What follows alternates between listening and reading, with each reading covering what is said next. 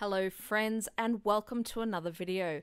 Today I have something very exciting for you. We have a new We Are Memory Keepers product. This is the square punch board, and it is supposed to be able to punch squares anywhere between 3/4 of an inch up to 4 inches. So I thought, this just arrived this morning, so I thought I'd do a bit of an unboxing and a first impressions for you.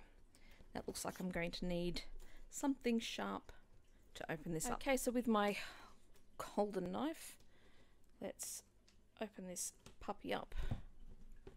Oh, that one's already open. Now, in previous videos, I've looked at another punch board being the tab punch board. I'm kind of hoping I can use these in unison. Okay, there we go. It's much larger than the tab punch board. It's quite hefty actually, as you can see, because there is a massive steel punch in it. It's also quite heavy, and that is it. That is literally everything in the box. Okay, so this is a beast of a machine. There's no actual instructions. So what we've got here is actually it doesn't do 4 inches square, it does 4 by 3 inches. Okay, let's take a tour. So big punch button in the middle, and we've got both inches and centimeter. Now the centimeters are embossed, so you may not be able to see those, but inches and centimeters on the horizontal and vertical, and at the bottom, and it gives you two 0 lines as well. So I think this will be fairly straightforward. So I just want to punch. Now this is supposed to be special, so you are supposed to be able to use up an entire sheet with minimal waste. Now this is a 12 by 12 sheet of just plain scrapbooking paper. So I'm going to start at the maximum, which is 3 by 4 inches, and just see that it's not even going through. It's a very heavy punch. Let's try this. My paper, there we go, my paper was a bit bent. Now, so I've got to line it up there and there. That feels all right.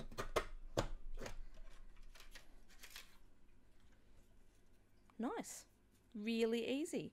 So now I'm supposed to be able to just move that straight along and do another one, which it does. That actually goes under beautifully.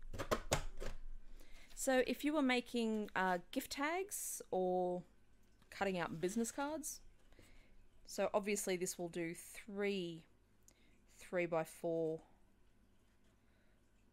across the top because it's a 12-inch paper. I think that last one's a bit on the crooked side, but that's because I'm not looking over it directly, but more or less they are the same size. Now, one of the things that this is supposed to be really good for is for our planners. Now, I've got 3 planners here. I've got my Happy Planner vertical. Let's open it up to a vertical page. I have got my mini Happy Planner horizontal and my traveler's notebook that I have set up with vertical boxes. Just want to open up to blank pages to see if we can get boxes to fit each of these. So you could use all over graphics if you like using scrapbook paper. If you want to print a whole sheet of patterns in a sticker, on a sticker paper, you can absolutely decorate the back of that. So let me just grab a ruler. Let's start with the Happy Planner. So this is in centimeters. So I've got 6.2 by 3.8. So 6.2 by 3.8.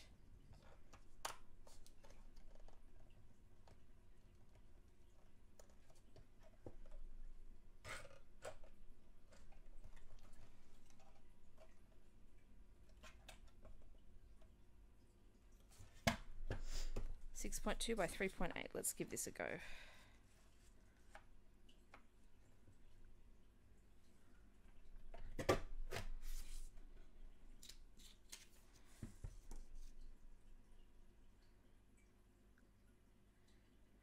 Fantastic. That covers the entire box. Excellent. Okay, so let's try this one. This one is 9.5 by 3.8. Okay, so it's but I can't do that one. Okay, so I'm going to go to 3.8 this way. It's actually harder to see the embossed numbers than it is to see the inch marks. Was that 9.5? And the half centimeters aren't exaggerated either, so it's actually a little hard to. I might have to 1, 2, 3. This is actually really hard to see. 1, 2, 3, 4, 5. Okay, good. So this should fit an entire box there.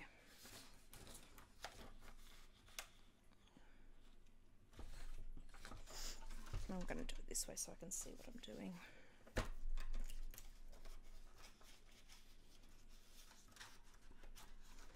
Got to be careful that the corners of your paper aren't curled up, because it will get caught in that. Oh, you can also double check the things on the bottom. Oh, that's good.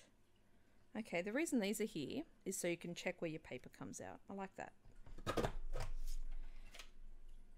That looks pretty good. Fantastic. So, whole box covered. Nice. So that leaves my little traveler's notebook swans. Now, obviously, this is subject to, you know, whatever you have. 3.8 centimeters seems to be about 1.5 inches, because that's what most widths are in planner boxes. Would only go up to the bottom of that, so that's 5.9. Now, that being a custom one, you know, could be anything. But your 3.8, which I might actually, well, it's marked as 1.5 inches as well, so 5.9. Let's see if that is, that might very well do it. To the 0. Tiniest bit left over, but this should. Fantastic. I think this is great. It's easy to use. I think I will be making some marks for, say, you know, or put a little, actually putting a little sticker somewhere saying, you know, happy planner is this, mini happy planner is this, just so it's easy, so I don't have to keep measuring and remembering. Square punch board, easy to use. I bought this one from washylane.com.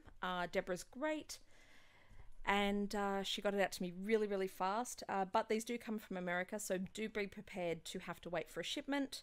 Will I use this? I think absolutely. I can see myself printing just whole pages of decorative background type stickers and just using these in both the weekly sections and in the monthly boxes, because it's going to be so much easier to put something pretty in one of those with this. So square punch board from We Are Memory Keepers, big thumbs up. Thanks so much for watching my videos. I hope you enjoyed it. Please don't forget to comment down below and subscribe, and click that little bell icon for notifications. If there's anything else you'd like to see me try out in my videos, please let me know below and I'll see what I can do. See you in my next video. Bye.